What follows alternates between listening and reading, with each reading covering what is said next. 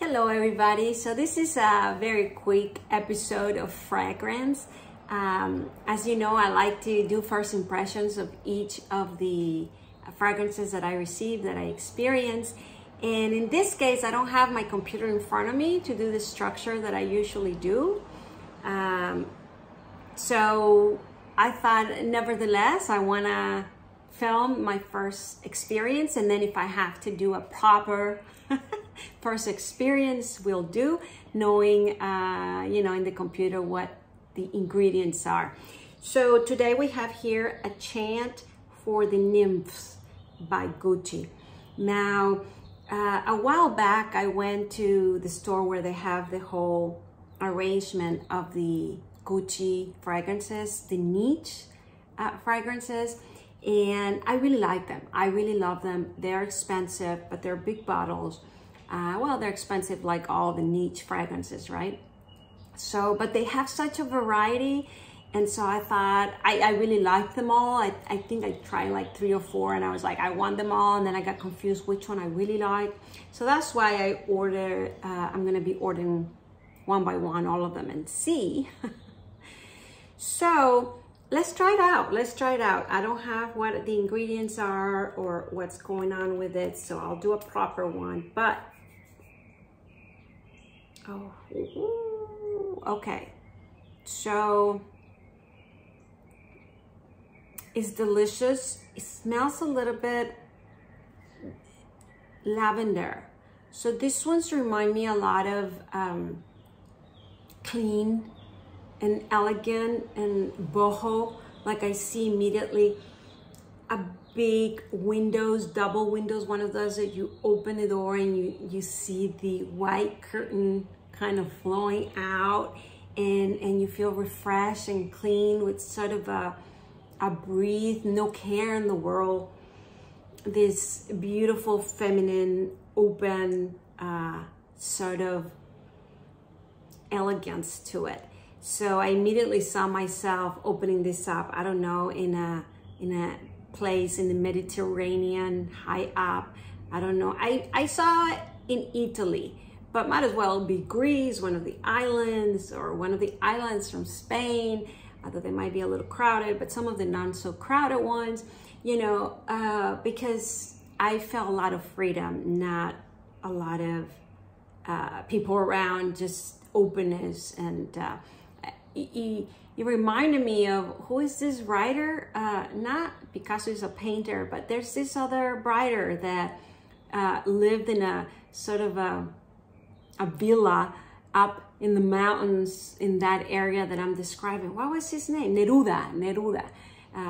So he's a poet, and so he used to describe and how he liked to sit there and write in this kind of places. So I don't have the computer in front of me to know this is described for man and for woman and all of these things, but immediately I think of a woman, I don't think of a male.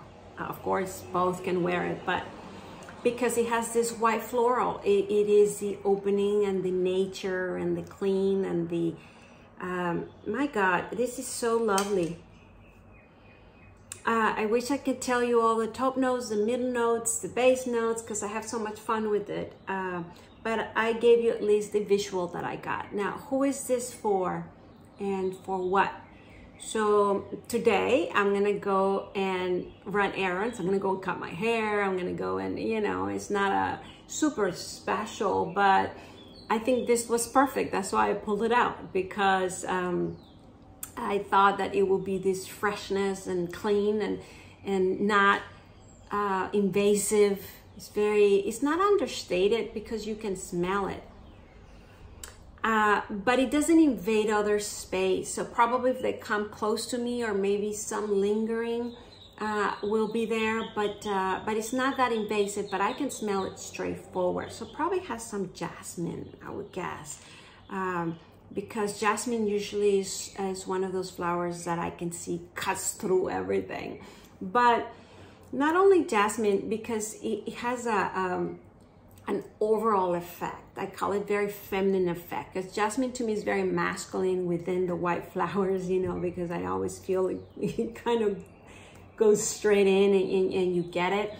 But this one is done in a way that really holds you, which I really like. And I usually get that from roses, when there's rose in the fragrance. I don't know if it has rose, but I get that feeling of wrapping itself in femininity in this beautiful cloud. So it has a wholeness, and it does make me want to straight up high, and I love that about fragrances. It's this elegance and then this femininity, and then there's relaxation, because I do feel my shoulders kind of go back, and then you can walk, you know, like a queen. It's sort of like if you had one of those long dresses and you're walking and it has a tail or a train, no, a short one, not a big heavy one. But so there you have it. It's two things, right? When you open the door and you can be in a silk pajamas. I immediately saw white, which I never would buy white silk pajamas, but that's what I saw myself. And so very feminine, very casual, but elegant, but no care in the world. So do I see it for youngsters? Yes. It's not super sweet like youngsters usually prefer. So in that sense, it's a little more mature, but it's very lovely.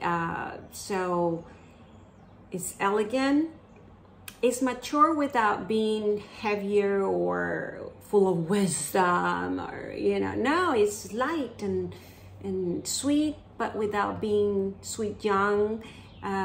It's just sweet and light, and so you can wear it really every day. You can wear it to a special event. I wouldn't say like a all made out event, which you could, but I wouldn't. I would look for a little heavier fragrance for that occasion, just to match all the other accessories. And I don't mean just things that you add, but the makeup, the dress, you know. This one is very light and easy, and of course you can wear it if you were wearing shorts and a t-shirt, of course. I think I would choose a little more sporty or fun sort of fragrance for that. But if you're just going for a luncheon, meeting friends, running errands, sunny dress, a little more elegant if you want. I see a hat with the sunglasses, because I do feel that vacationing, but not vacationing running around, vacationing in that villa, in that outdoorsy, in that you walk at your own pace, in that you laugh, you have a nice light meal, and nice. I don't know if I will go shopping with this, because I don't feel there's a lot of citruses that make you go into action. You know that citruses to me is like upbeat and positive and going. White florals are more opening. I'm connected with nature. I even hear the birds in the background. I don't know if you can hear them. It's cloudy today. Yeah, you can hear them. Oh my God, that's so gorgeous. It's so perfect for the fragrance. So would I buy this bottle? Yes. And I will buy a big bottle of one of these Gucci ones. I'm gonna go one by one and then I'll choose. But definitely, because very, very, very lovely. It reminds me, I wouldn't say, okay, not the fragrance itself, but the feeling itself of gardenia, of Chanel's exclusives, of La Pausa, although La Pausa is a little more calming, but in that arena of, but the gardenia from this exclusive Chanel, you know, in that, it doesn't smell like it, because it doesn't smell like gardenia, but that kind of very, maybe it has some gardenia, because I don't have the ingredients here, but it reminds me of that. I describe a little more jasmine because it's straightforward, but maybe it can be combined with gardenia. I'll definitely list the ingredients down below. I apologize for that. But nevertheless, I wanted to share with you my first impression with it. So this is, yeah, I think we're gonna wrap it up then. Thank you so much for watching. If you like what you see and it's useful or entertaining, or just want to join in, please subscribe to my channel. Please comment down below. Do you have this fragrance? Have you smelled any of the Gucci fragrances? And which one is your favorite? Because I am in that search and exploration. And please ring the bell on the right hand corner, thumbs up and all that jazz. All right, thank you very much for watching, and I'll see you next time. Bye.